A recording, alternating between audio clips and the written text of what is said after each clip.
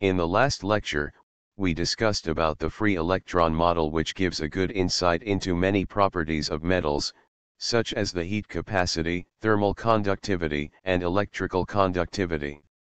However, this model fails to help us other important properties. For example, it does not predict the difference between metals, semiconductors, and insulators. It does not explain the occurrence of positive values of the Hall coefficient. Why are some materials insulators, some metals? What is a semiconductor? What makes them useful? In the free electron model, the dispersion relation is shown in equation 1. The corresponding eigenfunctions psi are plane waves with a real space representation. Psi is proportional to e to the power ik.r. We note that, in the free electron model, there is only one band. The band structure is not periodic in K-space. That is, the Brillouin zone is infinite in K-space.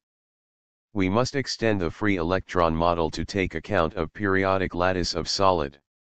The possibility of bandgap is the most important new property that emerges. The nuclei are arranged in a periodic crystalline array. This changes the energies of the electrons and leads to different behavior in different crystals.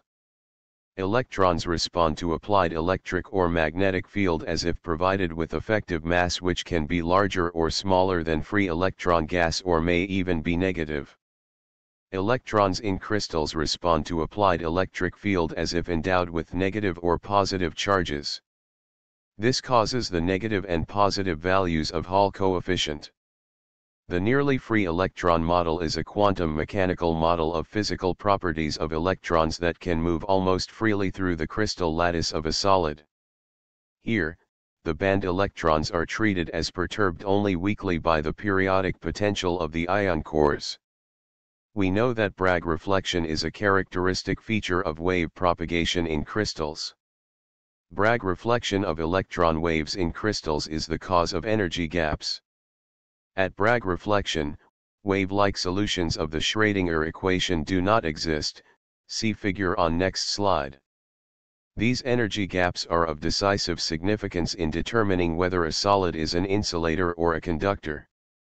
Consider one-dimensional linear lattice to explain origin of energy gaps. The Bragg diffraction condition is n lambda is equal to 2 a sin theta. Where is the lattice spacing? In reciprocal lattice, the Bragg condition is k plus g. The whole square is k square for diffraction of a wave vector k. K is equal to plus or minus half g. Where g is 2n pi by a, where n is an integer. The first reflections and the first energy gap occur at k equal to plus or minus pi by a.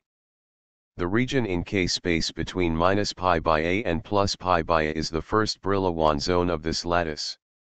Other energy gaps occur for other values of the integer n. At these special values of k, the wave function are made up of equal part of wave traveling to left and right. At Brillouin boundary, the wave function is reflected back to the opposite direction. Hence standing waves, a wave that does not travel to the right or left, is formed. There are two standing waves, psi plus and psi minus, depending on the combination of two traveling waves. In psi plus, sign is invariant when x is replaced by x, whereas in psi minus, the sign changes. The two standing waves pile up electrons at different regions. Hence they have different values of potential energy. This results bandgap.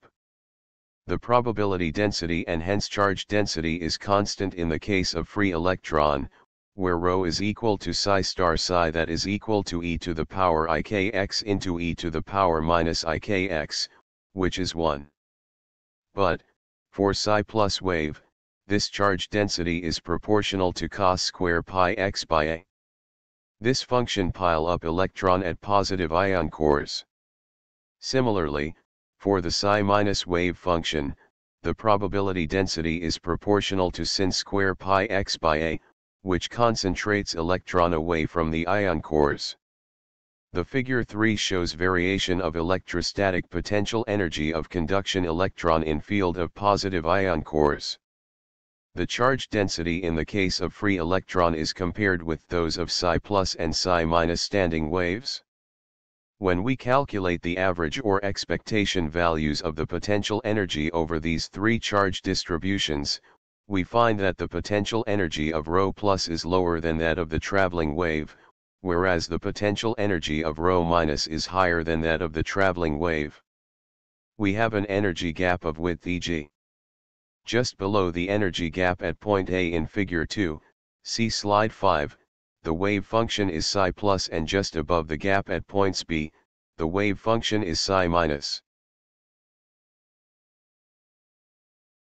To find the magnitude of energy gap, we write the potential energy of an electron in the crystal at point X as roughly as U, X, is equal to minus U cos 2 pi X by A. The first order energy difference between the two standing wave states is obtained by integrating U, X, multiplied by difference in probability density from 0 to A. We will see that the gap is equal to the Fourier component of the crystal potential. Hence, in this lecture, we consider nearly free electron model to explain the band gap in solids. We see that, due to Bragg diffraction, standing waves are formed at the zone boundaries. This will form energy gap.